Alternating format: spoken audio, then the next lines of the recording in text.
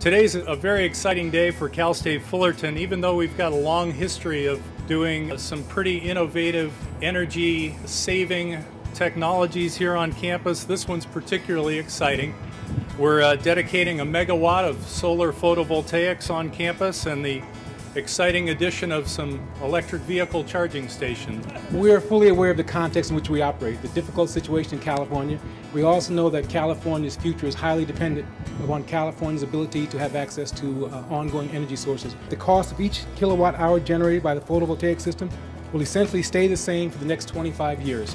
And from a carbon footprint perspective, this installation offsets over 700 metric tons of greenhouse gas each year. At AECOM, our mission is to deliver to our clients reduced energy consumption, develop renewable energy resources, cut carbon emissions, and improve grid reliability.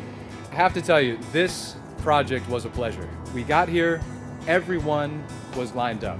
The partnership was in place, it was a well-oiled machine, and we just walked right in, and we were able to knock this out on time, on budget, as expected. So, very happy to see all of us here today, ready to flip the switch and get this system going.